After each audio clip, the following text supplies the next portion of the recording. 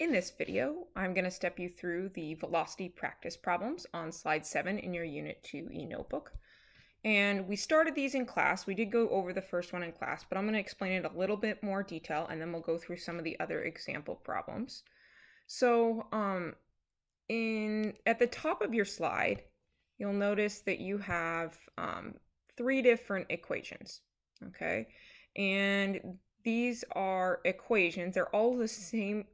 They're all a different version of the same equation. So we have our main velocity equation here that tells us that velocity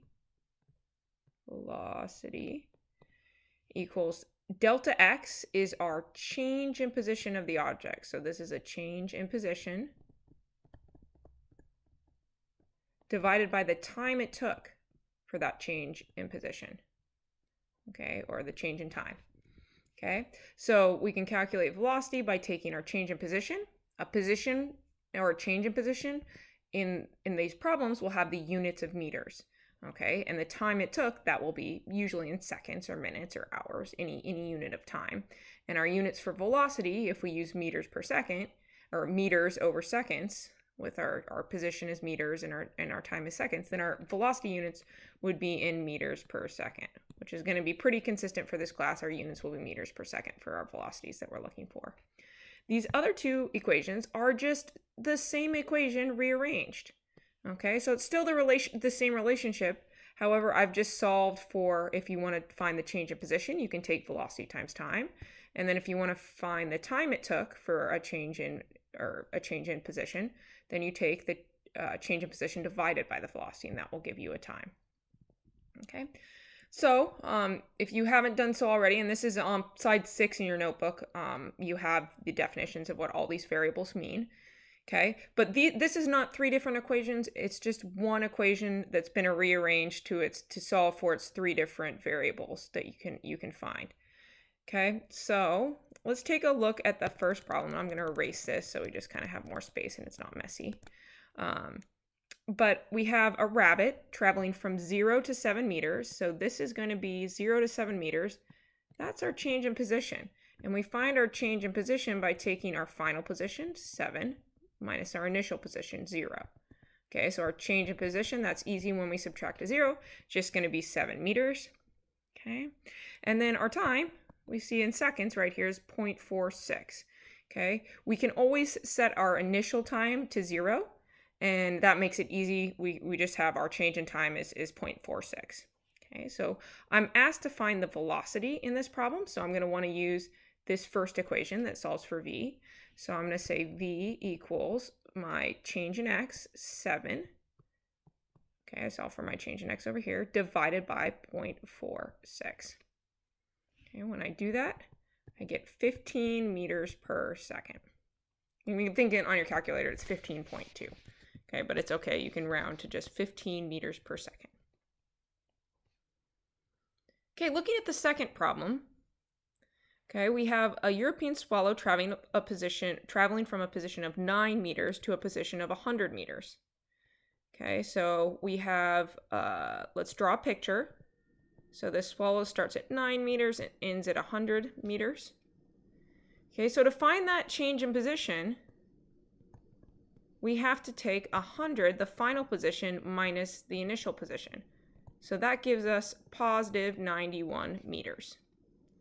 Okay, and in order to solve for the velocity, which is what we're trying to find, so again, we're going to use this first equation. We need to take the change in position divided by the time. Okay, which is going to be 91 divided by our time here is 8.27 seconds. So we get 91 divided by 8.27 seconds, which ends up being 11 meters per second. Okay, so there's our answer for number 2. And I'm actually going to see if I can make this, there we go. Let's make this a little bit bigger. Oops, we got to get all the... Okay, so moving on to question number 3. When carrying a coconut, a European swallow travels from a position of 100 meters to 167.8 meters in 8.27 seconds. And again, I'm trying to find the velocity. Okay, so again, I'm going to use this first equation here. Actually, I'll change colors for this problem.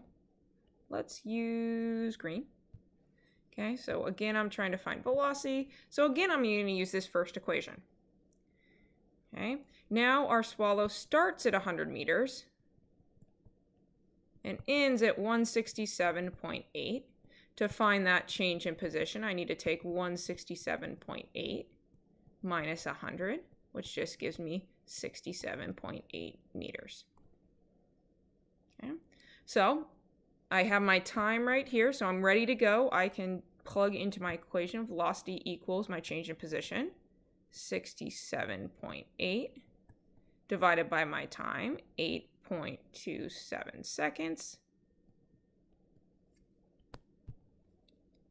And I get 8.2 meters per second for this swallow. Looks like it's the same swallow, but now he's carrying a coconut, so he's traveling slower. Okay, so those first three examples were all examples where we had to try to find velocity. Okay, if we take a sneak peek at these next ones, and we'll go through them, but in 4, I'm trying to find position, and in 5, I'm trying to find how many minutes, or the time. Okay, so here, and let's look at number 4. Okay, if I'm trying to find position, I think that this equation here is going to be preferred because that is a direct equation that's going to solve for position. And my position is going to equal, or change in x is going to equal velocity times the change in time. Okay, so I have my velocity right here. I can tell that that's my velocity because the units are meters per second. So I plug in 4.50 for my meters per second.